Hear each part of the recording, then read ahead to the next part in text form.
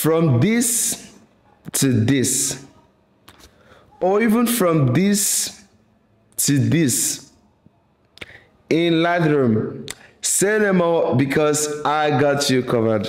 Hello guys, welcome back to my YouTube channel. I am Adobe Artistry, a photographer YouTuber based in Lagos, Nigeria. This is my official YouTube channel. Here I post creative photography, artistic photography, my editing style, my post-processing, and yes, my behind the scenes. If you want to learn photography or learn my photography style, do not forget to hit the subscribe button, like, turn on post notifications, or even leave a comment. I would love and I would appreciate to know the type of videos you would love to see up next on my YouTube channel.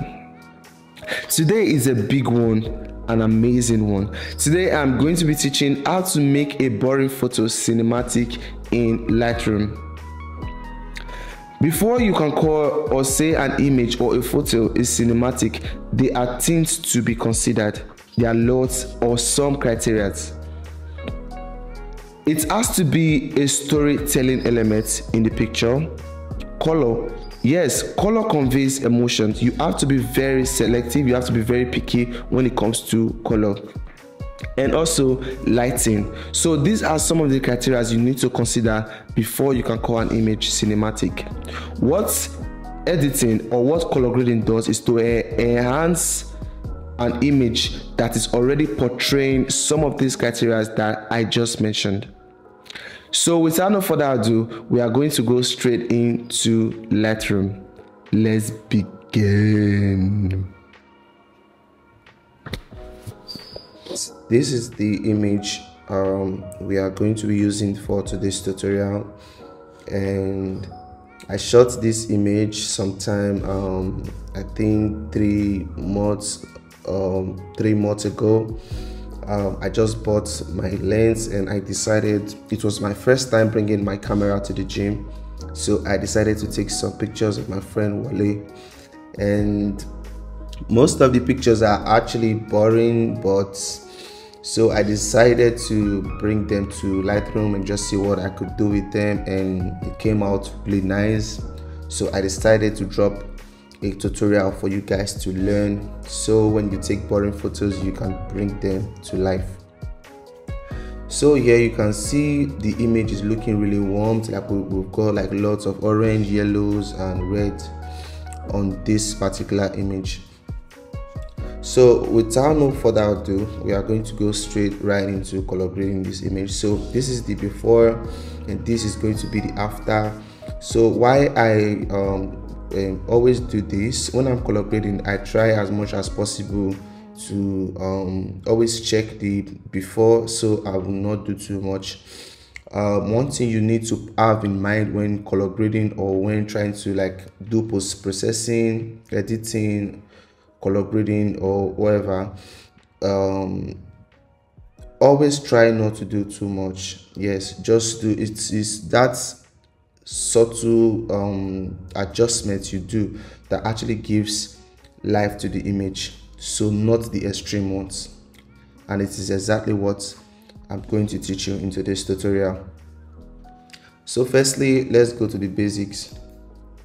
So right here we can see we have like lots of yellows and warm tones here. So firstly, what I'm going to do is I'm going to make it a little cold, so by adding blues. So let's see.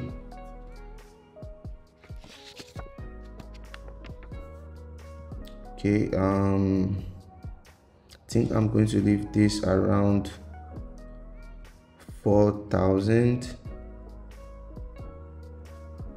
I think I'm going to leave this around 4,000. So this is the first step. You can see the image is looking cold.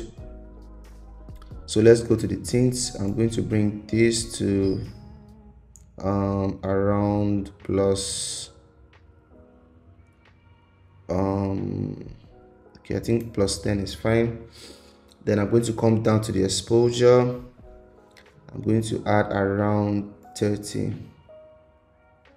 0.30 is fine by me. So when you are color grading cinema, you want to try as much as possible to flatten the dynamic range a little to make it look more cinematic. And it is exactly what I'm going to do right now. I'm going to bring down the contrast to around, let's say, 50. So don't forget, we can always come back to adjust or do anything that we want. So I'm going to bring the highlights down, okay, to maybe around -20.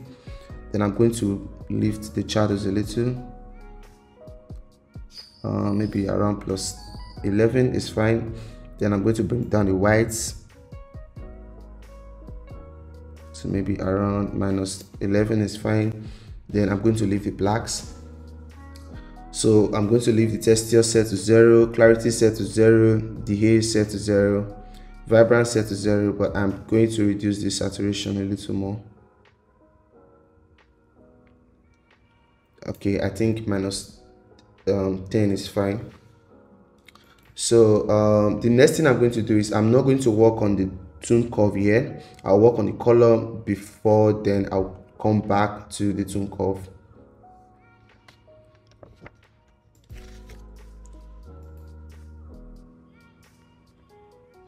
So when it comes to color, you have to be very careful because, like I said, or I don't know if I mentioned earlier, color tells a story. So you color convey emotions, so you are going to try as much as possible to be careful and also understand coloring to some extent. I'm going to record another content explaining more on the color theory, and this is one of the reasons why you have to turn on post notifications so you'll be notified when I drop any content on my YouTube channel. So here I'm going to start with the reds. I'm going to bring this down. So firstly, what you have to have in mind is we are trying to push the warmer tones to the highlights and push the cold tones to the shadows. So make the highlights warmth and make the shadows cold. This is one of the ways you can make your image look cinematic, and is what we are going to apply to this particular image. So I'm going to bring this down a little, then bring the reds a little. I'm going to leave the luminance set to 0. Then come to the orange. I'm going to bring it down around -10. I'm going to add around +20. Then, because I'm actually color grading a dark skin model, so I want to make the skin tone a little, so it will give that nice and soft, sweet skin tone. So I'm going to bring down the luminance of the orange to around, let's see, -40. Okay, I'm going to leave this around here. I can always come back to adjust. Let's go to the yellows. I'm going to pull this all the way to +50. Let me see. Then I'm going to bring it down 50. I'm going to leave the luminance set to 0. Then let's come down to the greens. Let me push this around. So we don't really have like a lot going on with the greens, but you can see this little, I don't know what that is, but you can see we have greens there. So I'm going to try to make it look more like an aqua color. So I'm going to bring this around here, then pull the slider down around here. I'm leaving the luminance set to 0, and I'll come down to the aqua. Like, we don't have like a lot going on here too, but in case I want to save this preset, I'm going to bring this around +50. Then I'm leaving the saturation set to 0, the luminance set to 0. come down to the blues. I'm going to leave the hues set to 0, then I'll bring down the saturation of the blue because I want it to look a little more like the teal color. So I'm going to desaturate it to have the teal color. Then I'm going to leave my luminance set to 0. Let's go to the purple. I'm going to bring this all the way down to -51, the hue saturation. Then I'm going to bring down the saturation. Then I'm leaving the luminance set to 0. Then in magenta, I'm going to leave the hue set to 0, then bring down the saturation. I'm going to leave the luminance set to 0. So before we go back to the tone curve, I'm going to come down to this color grading. So don't forget, we are trying to make the highlight look warm and we are trying to make the shadows look cold. So just put that at the back of your mind when doing your color grading. So here we have the shadows, we have the midtones, and we have the highlights. So down to the shadows first, I'm going to pull the slider down to the magentas. So let me increase the saturation and see. Let's see what this is doing. You can see how it's adding blues to the shadows, but we do not want it to be too extreme. So I'm going to bring it around -10 or okay, I think 11 is fine. I'm going to leave the luminance set to 0. Then I'll come to the midtones.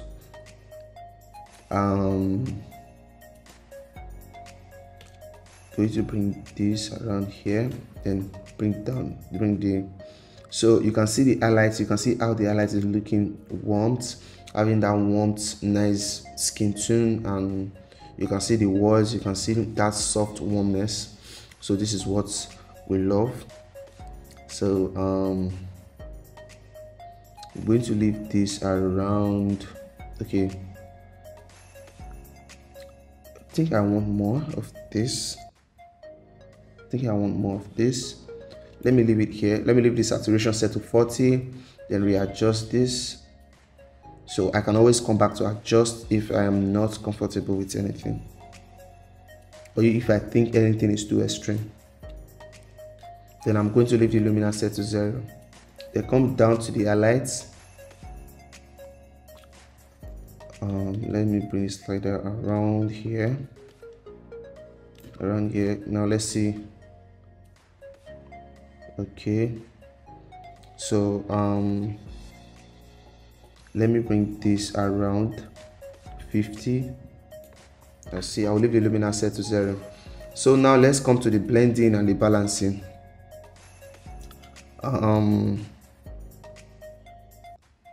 So for the blending, I'm going to reduce this and bring it down to around let's see 30.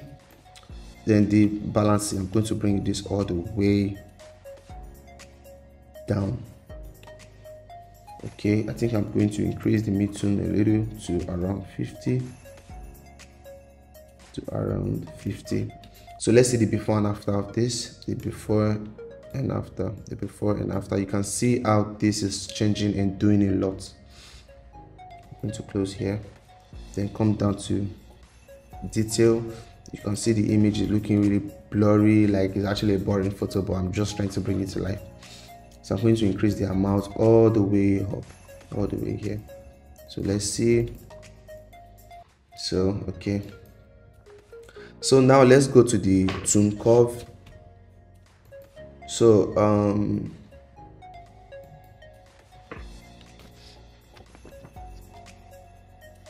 So like I said, we are trying to flatten the dynamic range a little. When it comes to cinematic, you have to have all of this in mind. So what I can do here is I can let's push the shadows a little, and let's bring this. So this is the shadow, the midtone, and the highlights. So okay, let me put a point here, and also put a point here. Let me see.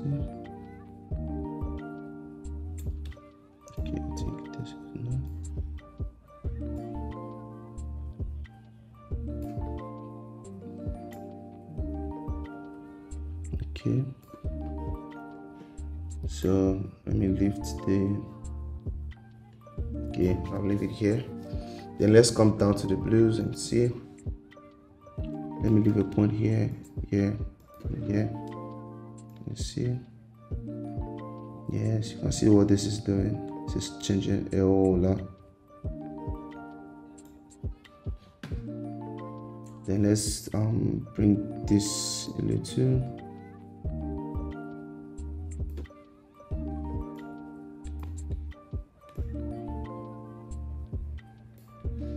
Let's see the before and after of this.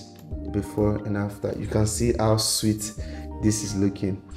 So now I'm going to click here and adjust the highlights. Let me see what this is doing. Okay, I think I want some highlights. You can see see the singlet, you can see his shirt. Is it shirt or I don't know. Okay, you can see the highlights. So I'm going to add around, okay, I think plus 40 is fine. I'm going to leave it this way. So let's see the before and after. Where is the before and after? Let's see the tune before and after. You can see how this changed a lot. So the last thing I am going to do is come down to the effects, because I want my subject to be more of what is taking attention in the whole scene.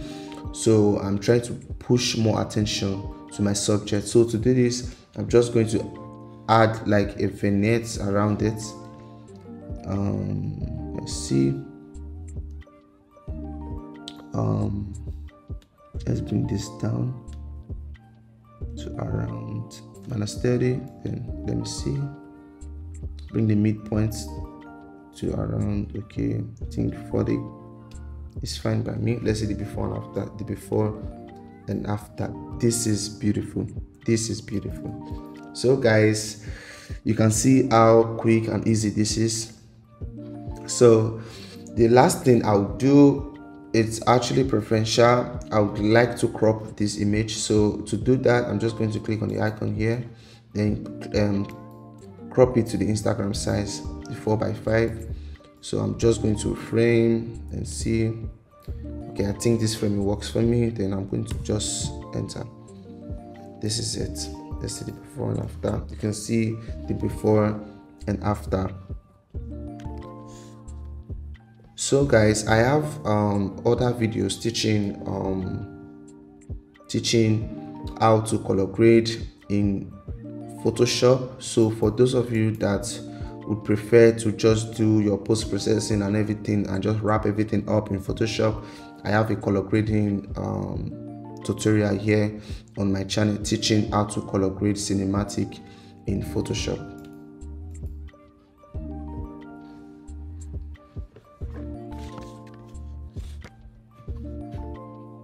Welcome back. Thanks for sticking till the end of this tutorial. If you learned or gained something, please do not forget to subscribe, turn on post notifications, like, and leave your comments. I need it now. Please encourage me small. Thank you.